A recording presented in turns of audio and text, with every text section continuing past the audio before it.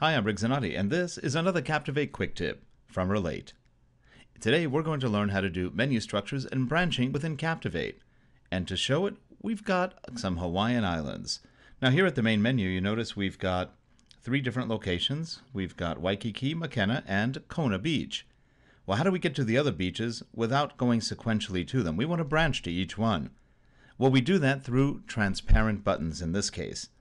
You could also set up regular buttons. You could do other ways, hotspots, but in this case I did a transparent button. I created the first one already, and I'll double click on it.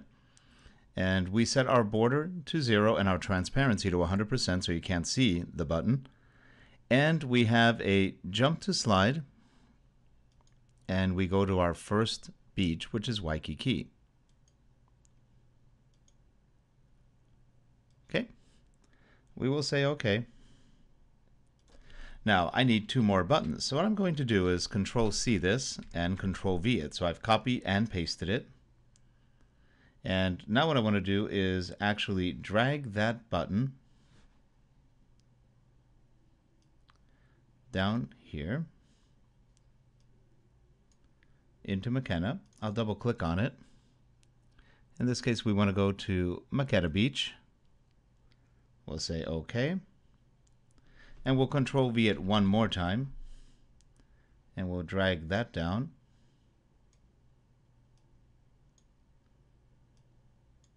So now we have 3 buttons. This one is going to go to Kona Beach.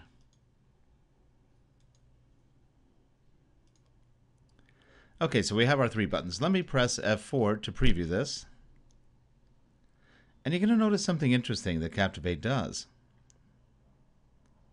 Here's my main menu, if you will. I click on Waikiki, it goes to the first one. Then it goes to the second Waikiki slide. And we're in Makena now. Well, how'd that happen? Well, there's nothing stopping this from continuing forward. So we need to go to our first slide. Let's go to our second Waikiki slide. And we're going to insert another standard object. We'll do a button again. This time we'll just do a regular button. We'll call it just a text button. You can make this very pretty, have all sorts of image buttons and everything. And we'll say in this case that we want to return. And return will actually take us back to,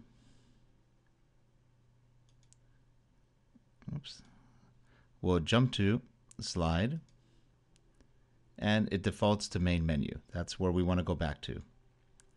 So when we get to the second Waikiki, we will be going back to the main menu. Now here's the button. Oops. Make it a little bit bigger. We'll drag it down to the corner.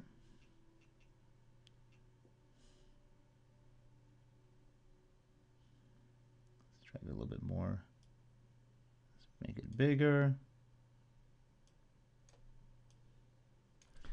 And I will Control-C this button, go to the Makena Beach, Control-V it, and do it one more time to the Kona Beach. Now let's press F4 to publish, or actually to preview again.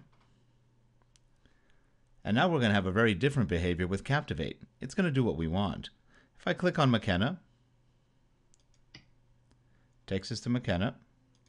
We return back to the main menu. If I click on Kona, we return, we're back at the main menu. And so on. So we've created a menu structure with branching very easily. Let's go into our branching view up here. And you notice Captivate automatically creates our branching structure. So from our main menu, we go to the Waikiki beaches, and there's 2 slides. The second slide has the return. Then we go to the Makena and to the Kona Beach, and they all return back to the main menu. Well, that's how easy it is to create a branching and menu structure in Captivate.